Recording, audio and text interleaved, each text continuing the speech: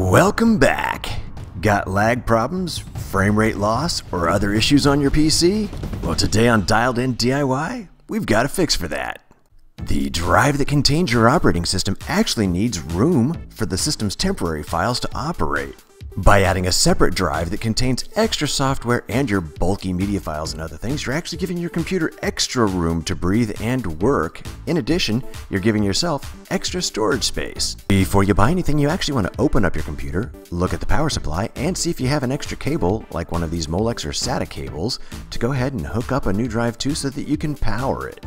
And as long as you've got the computer open, hey, might as well grab yourself a can of compressed air and clean out some of the areas that will gather a lot of extra dust, which will also help your computer to operate a little bit more smoothly. In a previous video, which is linked in the description below, I actually took a drive out of a dead computer and showed you how you can recover the data from it. As long as the drive itself wasn't corrupt, you can use it again in a computer like this, or you can do like I did and just go ahead and buy a new drive. The approach that I'm about to walk you through works the same regardless of what type of drive you want to use, be it an HDD or a solid state drive. The first thing we're going to do is go ahead and unbag the drive and see how we can best configure this to fit in the drive bay inside the computer. In order to check this best and so that I can give you a good shot of it, I'm going to go ahead and unplug my existing drive so that we've got a clear, clean line of sight to where I'm going to slide this new drive right into the cage. If you're buying a new drive, also don't forget you're going to need screws to hold it in place if it doesn't come with clips to hold it. And you're also going to need the drive connecting cable, which I'm using a SATA cable that I purchased online as well. You can actually repurpose all of those materials from an old computer if you have one that you can get parts out of, or you can just buy those online as well because they're not that expensive. The particular SATA cable that I got looks just like this. I'm going to show you the spot where it plugs into in the computer too, because on my motherboard I had several extra spots just to the right of that orange cable you see there. I just picked the first open one next to the previous ones that were already plugged in, and the cool thing about a SATA cable is it goes in one way. You can't accidentally put it in backwards, which is a good thing for someone like me. In the inset picture, you can see the shorter section of strip for the SATA connection on the data. The larger or longer section is where I'm going to hook up the power.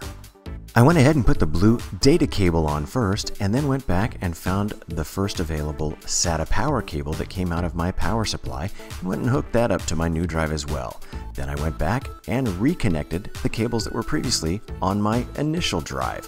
Now both of my drives are connected, the new one as well as the original drive. Believe it or not, that actually completes all of the physical work you really have to do to put a new drive in a computer. The rest is just tucking away the extra cables to make sure they're out of the way and putting the case back in place. That part really wasn't so hard at all, was it? It's usually a lot easier than you might think it's gonna be. Now just reconnect the cables for the power and the peripherals and fire your computer back up. Once it's on, you can go ahead and check the drive area, but if it was a brand new drive, you're not really going to have much chance of seeing anything here, so we need to format it. This is a bunch of steps, but it's actually quite easy. Just go down to the Start button and click on that, then go over to the computer and right-click on there. Select Manage from that drop-down and it will open up a new window. From here, you're going to go over to where it says Storage and click on Disk Management. If you get a new window like this one open up, just go ahead and close it because we're going to move on to the section where you're going to find the new drive, which should say unformatted or unallocated next to it.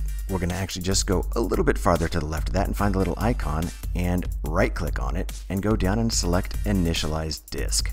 In our new window here, it should default to Master Boot Record, which is exactly what we want. So we're going to go ahead and click OK and move on.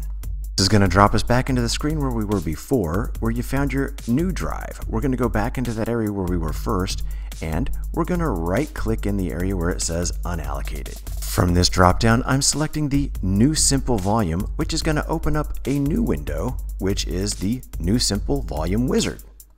The only thing you need to do in this window is click Next, which is going to bring up a new window, which once again is going to have defaults that we're fine with, so we'll click Next one more time. This new window will be titled Assign Drive Letter or Path, and just go to the drop-down arrow and pick the letter designation you want to use for your new drive. Once that's done, click Next again. This is going to bring up a new window which reads Format Partition. I was fine with all of these defaults, and you can go ahead and click Next to move on to the next window. This one should read Completing the Simple Volume Wizard, and all you have to do is hit Finish. And indeed, you are finished. Just wait a few seconds, watch for the icon to quit spinning, and You can then go back to your computer, open it up, and check for the new drive. I want to give a special thanks to Base NATO, who does the IT support for Sharp Shooting Shark Gaming, because he's the one that taught me how to do this BIOS-free setup for formatting a new drive. This worked out great, and I really appreciate his help. Thank you for watching. Please press like and then subscribe. There will be more dialed-in DIY to come.